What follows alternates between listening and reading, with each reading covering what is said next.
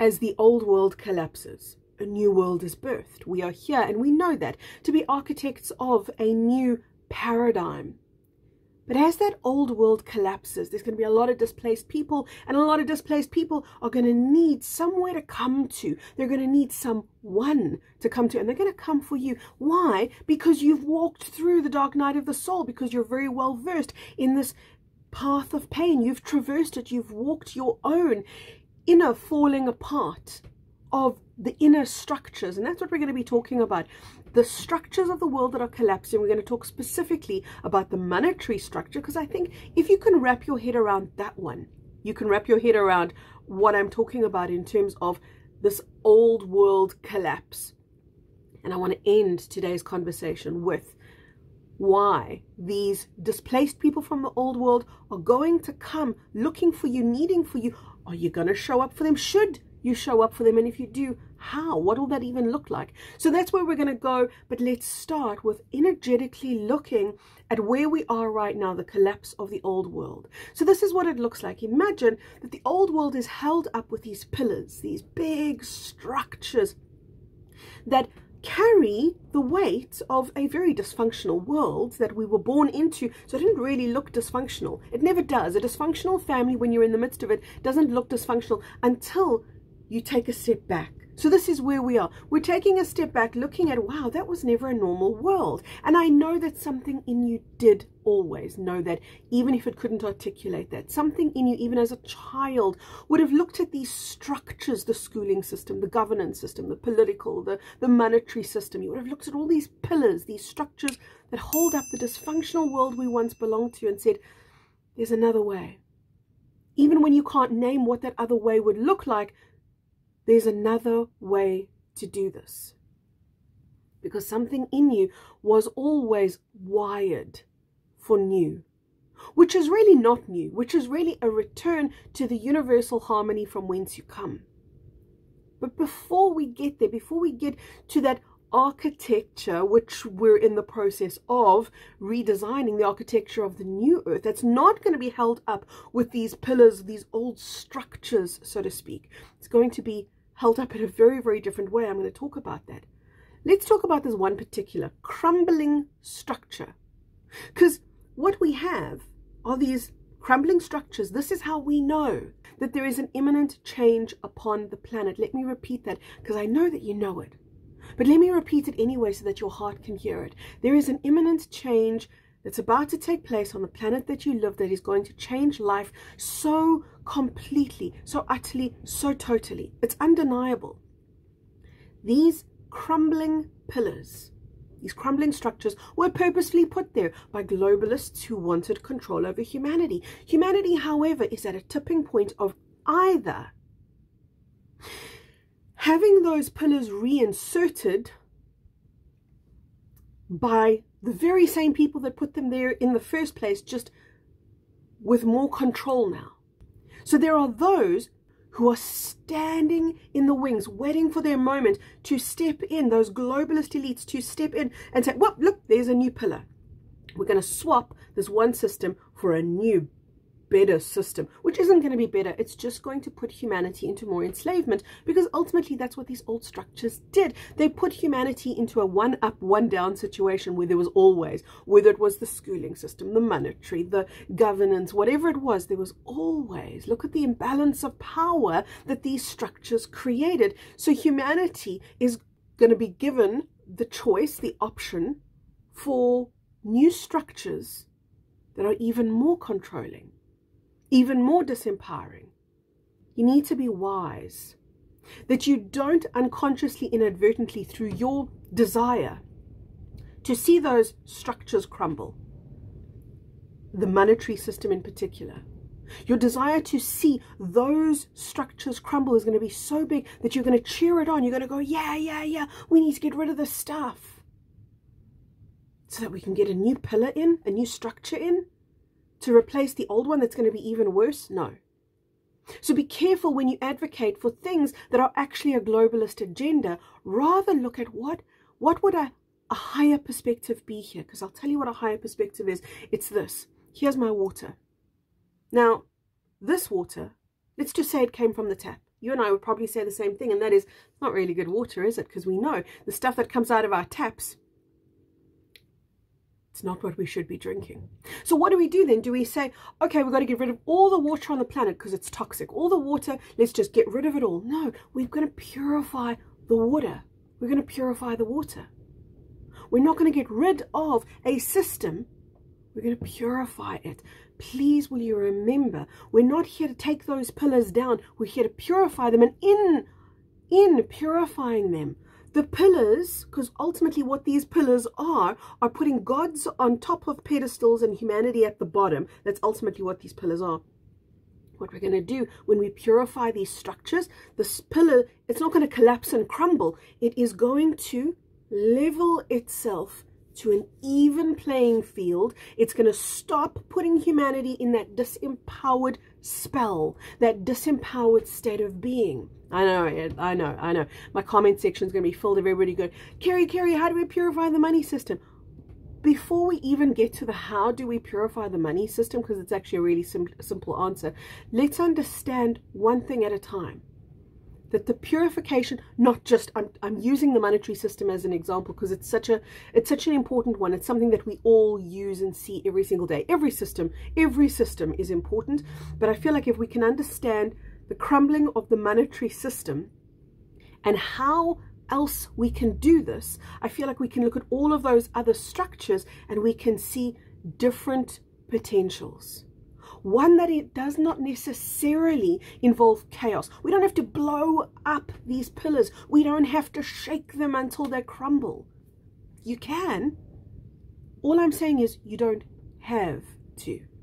So let's look at the monetary system and understand something that I'm sure you already know, and that is that it is thoroughly, totally, completely corrupt. It is a game that is rigged, and the players of that game, meaning humanity, are never going to win. They're going to lose no matter how much money they accumulate. Why? Because there's a monetary spell. There is a literal spell in the monetary system that causes humanity to lose their soul, that causes humanity to become greedy and selfish. Does everybody who earns money do this? No, but every single person who earns money has the exposure to this spell, which is why you get people in the world that will put profits before people. These are the people of the old structure that are going to be very displaced when that system either crumbles or is purified and brought to its rightful place. Because the rightful place of money is merely a token of exchange. Your survival in a higher consciousness world would never be dependent on money. Your buying of food, of water, your having shelter, that would never be related to money. So in other words, money would stop being a survival-based tool. It would merely be a token of exchange. What does that look like in great detail? I'm not going to go there in this video. I want rather in this video to talk about what your role is as these structures crumble, because that's way more important. You know, we always want to go 100 steps ahead instead of the 1, 2, 3 in front of us. The 1, 2, 3 in front of us don't require us today to have that new system ironed out, to debate what it's going to look like, because in higher consciousness environments, we don't debate. We know. We simply align to higher truth and we step right into it. So you've got to trust the process, that as you step into higher and higher truths, you're going to know, and it's going to become more clear, more blatant, more obvious by the minute, by the day. But the first few steps in front of us are, how do we purify not just the monetary system, but all the systems? How do we do that? By purifying yourself. I cannot take my water, and I cannot put light into my water unless I have light in me. I cannot purify this unless there is something in me that is capable of holding the divine light of consciousness that comes directly from God, Source, Creator in my being. Step number 1, purify yourself. In the purification of self, all of those external structures are going to be purified. No, not crumbled, not disintegrated, not violently blown up, but simply brought into their natural alignment, because you are bringing yourself into your natural alignment. It will be graceful. Hear that word. Could you ever have imagined that the systems are going to crumble gracefully, that those pillars, those old structures are not going to be turned into debris necessarily, that this can be a very, very graceful transition if it takes place from a higher consciousness perspective. And we're being given that opportunity. We're simply being given. Do you guys want to do it violently, and do you want to have those systems blown apart, or do you want to do this beautifully, gracefully, lovingly, with ease, with joy, with an empowered sense of, look at what we did, one person at a time, not trying to change everybody else, only bringing the purity of God's source consciousness and the alignment of God's source consciousness into their beingness and living it. And when they live it, they resonate it, and when they resonate it, it becomes a ripple, and that ripple ripples into everything. And other people suddenly, without knowing where that ripple was initiated and instigated, which is going to be you, they may not necessarily know that, but they're going to wake up and they're going to go, I don't know why, but I feel more peaceful today. I don't know why, but I don't want destruction anymore. I don't know why, but suddenly I'm seeing potentials where there were closed doors before. I'm seeing opportunities where there were none before. So we're not here to have those pillars swapped out by other authorities. We're here to purify them by purifying ourselves. But remember, I said in the beginning of the video, I want to talk to you about where are the people from the old world. I'm going to go, there's going to be a lot of displaced people. There's a lot of people, and I spoke to one of them a couple of weeks ago.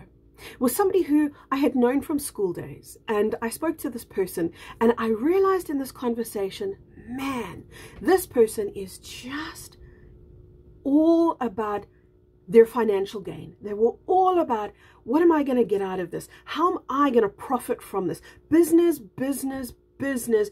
There was no human sincerity, contact, heart connection, none of that. It was absolutely profits before people. It was, I'll sell my own mother just to make a buck. You know, it was that kind of mentality, which is not unique to one individual, right? Let me talk very quickly about the monetary spell. I did touch on that just a few moments ago. The monetary spell, look at the word mono, money, one. Look at the word one, O-N-E, right there in the middle of money. What that spell is inverting oneness to selfishness, to greed. That's what that spell does.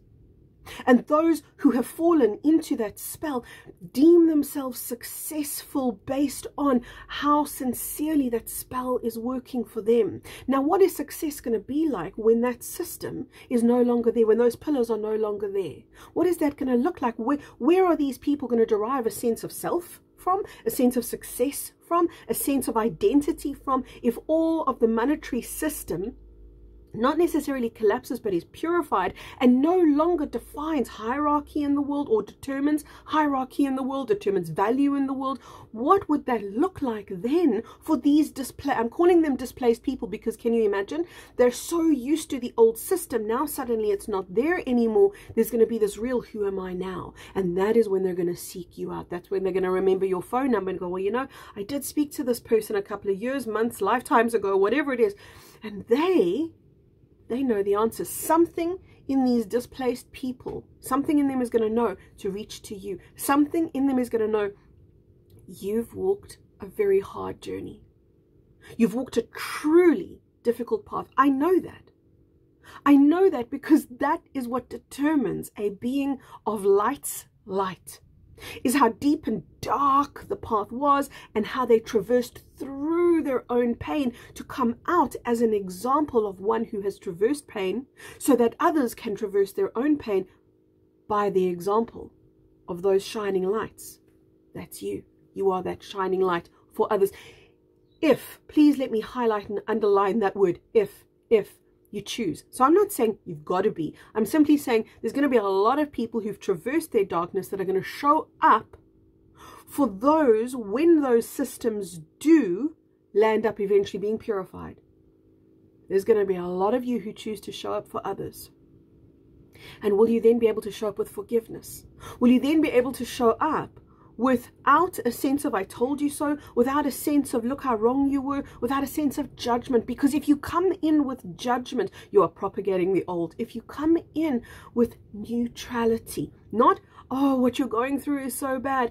Oh, you see, look at what I went through. None of the old storylines, because true purification is a non-attachment to the old stories. And when you show up in that state, you become a ripple. You become the beacon of light that ignites the light of others, that they switch on so quickly. And you're going to look at them and you're going to go, damn, it took me years to get what they're getting, and they're getting it in minutes. They're getting it in minutes because you took years to get it. That, for many of you, is your service. That, for many of you, is your offering. I'll walk that hard path. I will do that for humanity. I will do that on behalf of humanity. Not do it for them, because nobody can do it for you. Each individual must do it for themselves. But to make the path easier for others. Your role was never meaningless. Your pain, your suffering was never meaningless. It's the very thing that is going to cause those displaced from the old world. It's what's going to cause them to seek you out, and they will seek you out. They will need you. You don't have to be available for them. You don't have to show up for them. If you would choose that, it would serve them greatly. So, purify. Bottom line, yourself. Gold light flooding through your column. Your column of light is gold. Your column of light is you anchoring deep, deep, deep into the earth, high up into the heavens. You have a column of gold light. There's a beautiful course that I did called The New Human. That's on my shop, on my website, and we go deep into that gold light and how to work with it. That is the structure of your chakric column. That is your alignment to purity, to God's source consciousness. You purify with that gold light, and others reap the rewards. So you're not doing this for them, you're doing this for you. Please always remember that. You're not coming here as a martyr. You're not coming here, oh, I'm doing this for humanity, my pain, my toil, my suffering. No, you're doing this to serve as a light, as an example, to show others what they can do. Not to do it for them, not to teach them, not to judge them, because you will have learned, and you are learning now, neutrality, divine, beautiful neutrality for yourself, which becomes an invitation to others. When you stand in judgment, there is no invitation. When you stand in neutrality, the invitation is wide, deep, and open, and it says, come, baby, come. Come, baby, come. I will be that light. I will be that example for you. And oh, yes, you will be. Thank you so much for your service to humanity, to this planet, to our ascension. Thank you for helping and participating in the purification of this path. There's a message from the Pleiadians. Watch it. Bye for now.